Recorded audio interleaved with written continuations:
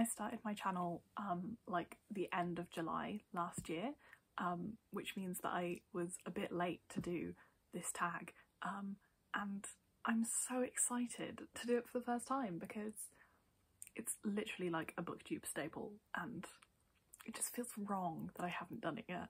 Hello, my name is Miranda. Welcome back to my channel.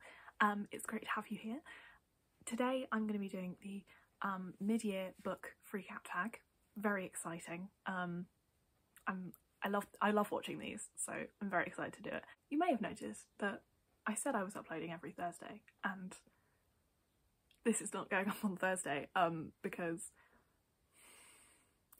I mean, various reasons. The last few days have been a bit mad, so I didn't have time to film, but I'm here now. So the first question is the best book you've read so far this year, and actually this is quite hard, not for a good reason because I've read loads of amazing books, but actually because I've had like a good, decent load of books that I've read, but not a lot of them have been like absolutely amazing.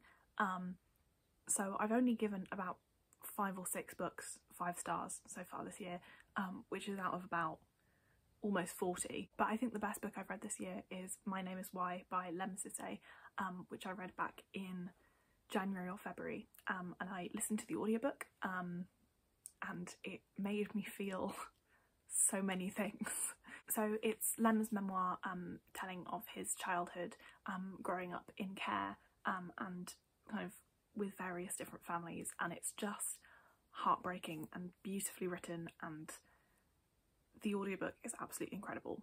But I think an honourable mention has to go to My Dark Vanessa by Kate Elizabeth Russell, because that book is incredible. The way that you get inside the narrator's head, and all the complexities and difficult stuff that's going on in there is just incredible, and I don't think I've ever read anything like it.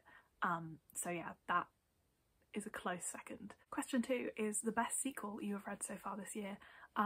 Now I like series when I read them, but I'm really shit at carrying on with them. So often what will happen is I will read the first book in a series and then I will just leave the rest. I start series with the best of intentions, but often it'll get to, like, you know, a year later and I'm like, oh, I never read that sequel. Maybe I should do that at some point soon.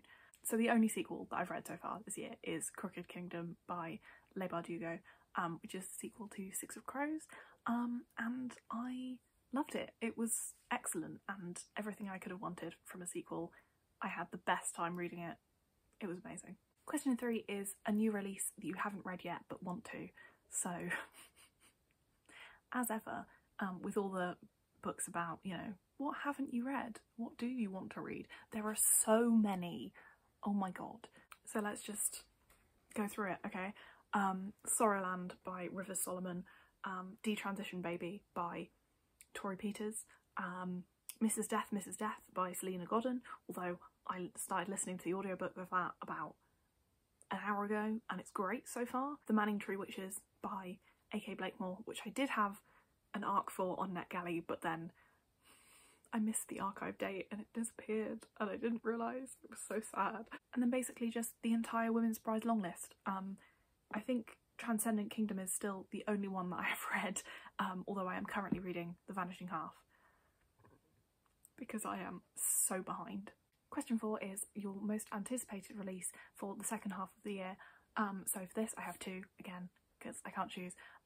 Firstly is Sarah Moss's new book. I can't remember what it's called, and I don't even know when it's coming out. I've just seen that some people on Instagram have arcs and I want it so bad. I'm desperate to read it. And then secondly, Jen Campbell's new book, what's it called? The Sister Who Ate Her Brothers, which sounds amazing. I still need to pre-order it, but I will definitely do that because it sounds wonderful. It's basically a collection of retold fairy tales, but illustrated, all kind of fun and cool, and I love Jen Campbell's writing, so I'm very excited for that. Question 5 is biggest disappointment, and this is the only book that I have with me, and it is without doubt, I just knocked my laptop, Frankenstein by Jeanette Winterson. I was so hopeful for this. I was so hopeful. I thought, this sounds amazing. I love Frankenstein. I love, you know, like weird retellings of things. I love kind of slightly sci-fi, speculative type stuff. And this just sounded incredible. But it was not. Basically, there is a trans character in this, and they are not treated as a real human being, not fleshed out at all, and just a really poor representation of what being trans is. I mean, as far as I know. I've talked about this in a few videos, so I'm just gonna pop it down now because I don't want to think about it anymore. Question 6 is the biggest surprise, and this has to go to The Dictionary of Lost Words by Pip Williams, which I was very hopeful for because it's a kind of historical fiction about the creation of the Oxford English Dictionary, and that sounded right up my street. Like, I love historical fiction, I love books about language. It sounded great, but I was really quite hesitant to sort of hype it up in my mind because I was thinking I often don't like the historical fiction that I read. Like, a lot of the historical fiction I read I don't love, but when I do get it right and I do find the one that I love, I really love it. And that was what The Dictionary of Lost Words was. It wasn't a perfect book, and there are things about it that I wasn't a huge fan of, but overall it's a really great time and I really enjoyed it. Question 7 is your favourite new author from this year, either debut author or new to you, and I'm not sure about this answer really, but I think I have to go with James Baldwin, because I read Giovanni's Room, and it blew me away, honestly. And again, like, that was another one that could have been my best book of the year so far because it really was absolutely incredible. And the only reason it's not is because I think I need to reread it and go back to it to get like the most I can out of it. But yeah, I've read If Beale Street Could Talk by James Baldwin before, so technically he's not a new to me author, but I really feel like that reading experience didn't count because I just didn't appreciate it. And yeah, I'm so excited to go and discover all of his writing now because he's incredible. Question 8 is newest fictional crush, and this is a funny question because everyone is always like, oh, I don't get fictional crushes, or they just answer it, and I I don't really get crushes on real people, let alone fictional ones, so I don't really have an answer for this. I don't have anything against having fictional crushes, like, love fictional characters, do it, like, why not? But I'm not really a crushed kind of person at all, especially given that the books that I read are mostly about horrible people. So question 9 is newest favourite character, and for this I have to go with either Gifty from Transcendent Kingdom or bonus 2, Hero and Roni from America Is Not the Heart. So Gifty because I really related to her, in the sense that she feels like a sort of, she's a caretaker and looks after people. She's a caretaker in the sense that she looks after people, not in that she is a caretaker professionally. That wasn't clear. But she looks after people and then kind of struggles to look after herself, but really throws herself into her work. She's a neuroscientist, I think, and does research on mice around reward-seeking behaviour, and just the way that she kind of really is driven into her work with such a passion to find answers and find what she needs in that. Was something that I kind of related to a lot, and I think that she's a really interesting, complicated character with how much she sort of questions everything, and is quite anxious. Anyway, I loved her and I really related to her a lot.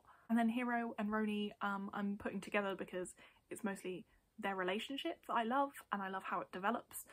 So in America Is Not the Heart, Hero is a Filipino woman who goes over to live with some family in the US, and one of those family members is Roni, who is, I think she's about 6 or 8 or something like that, and they develop this kind of really adorable relationship, and it's very cute and I love them so much.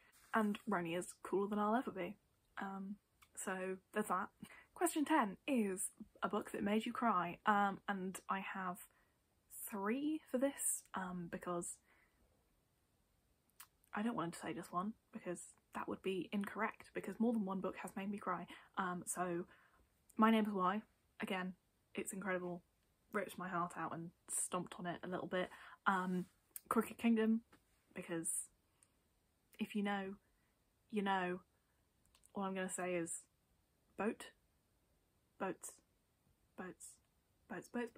not in a happy sense. Oh my god, but in a happy sad, happy sad is what gets me. Like, if it's a happy moment but you know what the characters have had to go through to get to that happy moment, and you know what it means to them, and it's kind of like bittersweet, that's the shit that gets me. And then Nightingale Point by Luann Goldie, which is a beautiful book and very sad. And yeah, there are moments in that book that I don't think I will ever forget, because they're so goddamn heartbreaking. Question 11 is a really hard one for me, because it's a book that made you happy, and I do not read that many happy books. But I think the one that made me the most happy was Homie by Danez Smith. This is Danez Smith's second collection of poetry, and I loved it so much. It's all about friendship and love, and just you can just feel like the palpable love and adoration for people. Like, just it's so beautiful, and it made me so happy. I mean, there are sad moments in it too, but yeah, it's just lovely, like, celebrations of people, and I loved it. Question 12 is the most beautiful book you have either bought or received so far this year, and this is one that I don't have with me, so I'm gonna have to get someone to send me a clip to show you how beautiful it is, but it's This One Sky Day by Leonie Ross. Oh my god. I mostly bought this because of its cover, I'll be honest. I heard that it was good, and I saw that it was beautiful, and I was like, I don't need any more, thank you. I really don't even know what it's about, like, I can't remember, but I'm so in love with it already.